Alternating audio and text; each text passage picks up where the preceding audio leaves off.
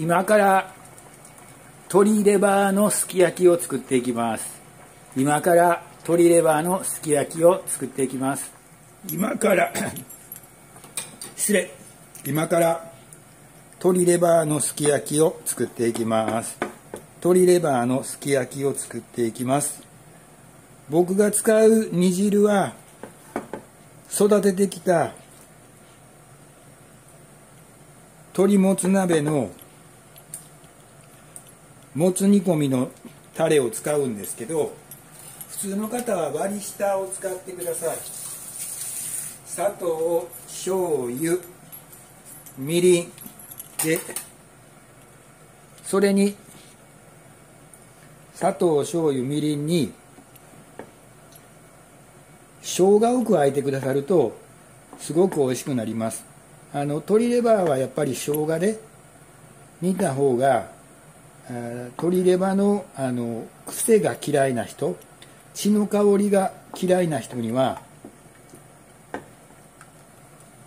いい香り消しになり、匂い消しになりますね。で、香りが良くなります。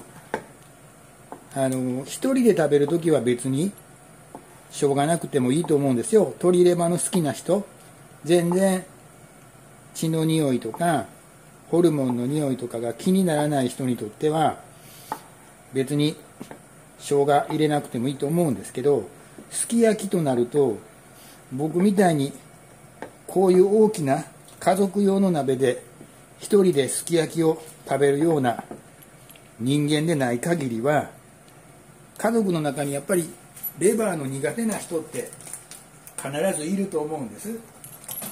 そんなレバーの苦手な人のためにも生姜もしくは長ネギですね、それを使ってくれはることをお勧めします。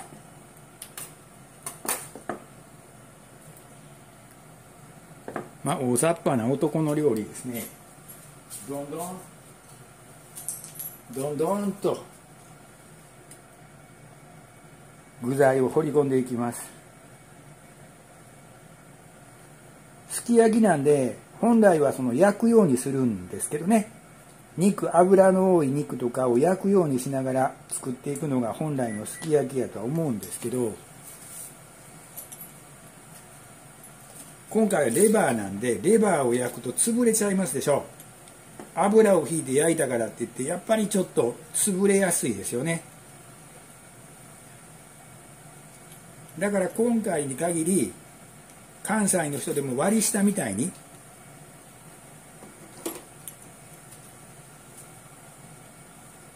タレを作ってからそこにレバーを泳がすように入れて、で煮てくれはった方がいいと思います。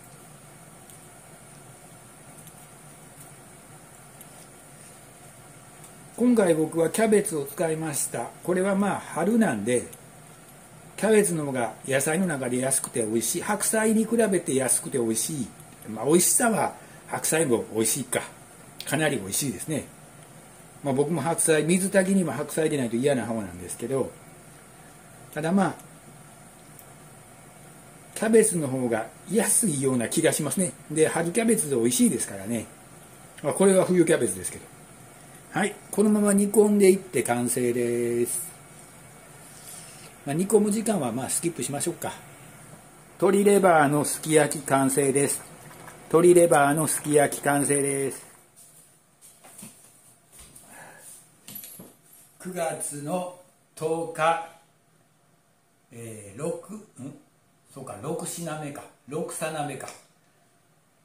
鶏肝のすき焼き食べていきます。料理動画は終わりましたので、食事動画があまり好きじゃない方はここで離脱されてお気に入り登録よろしくお願いします。いただきます。やっぱり主役の鶏の肝から。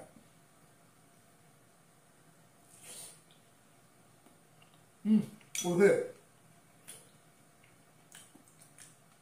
生姜入れて正解。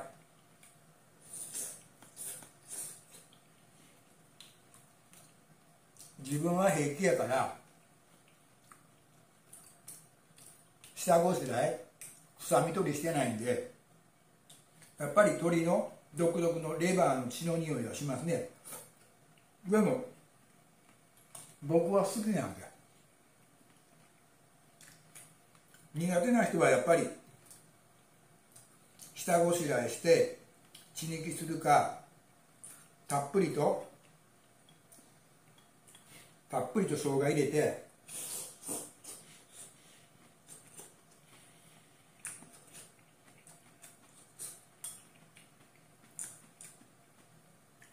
生姜の香りで美味しくするかしてくれはる方がいいですね。このまますき焼き鍋食べ終わるまで食べてるシーン見るのも嫌でしょうし、ごまかさずにちゃんと完食してますからね。全部一人で食べてますのでね、大食い動画じゃないんですけど、どんだけ食べても食べ方によったら、食べるものと食べる時間と食べ方によったら太らないっていうのをお見せしたいんで、ちゃんと完食してますから。じゃあ一旦食べ終わるまで切りますね。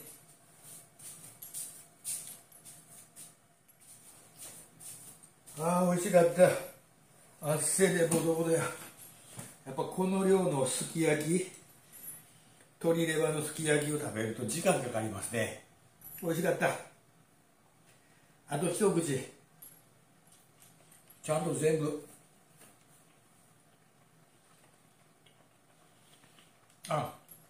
鍋片付けました。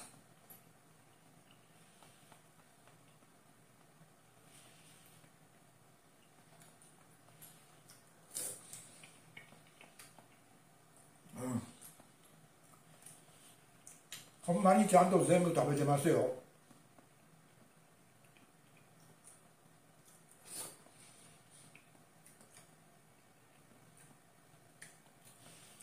嘘偽りないです。信じてください。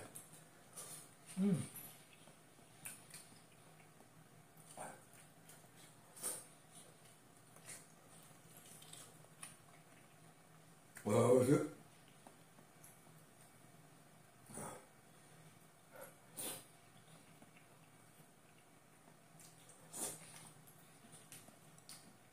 美味しかった。昨日ほど苦しくはないですけどね。昨日はほんまに苦しいことになりました。昨日は7品でしたからね。本日6品目、鶏レバーのすき焼き完食しました。ごちそうさまでした。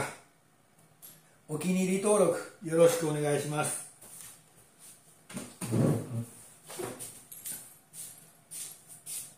9月10日食後の体重ですね。携帯とトランクスと T シャツの重さを引くので、表示体重から 200g は減らします。56.6、体重 56.6 やから 56.4 ですね。体脂肪率 12.8、基礎代謝1330、内臓脂肪レベル4、筋肉量 46.8、筋肉量スコアマイナス2、推定骨量 2.6。 もう一度、体重が 56.6、体重、200g 引いて 56.4 か。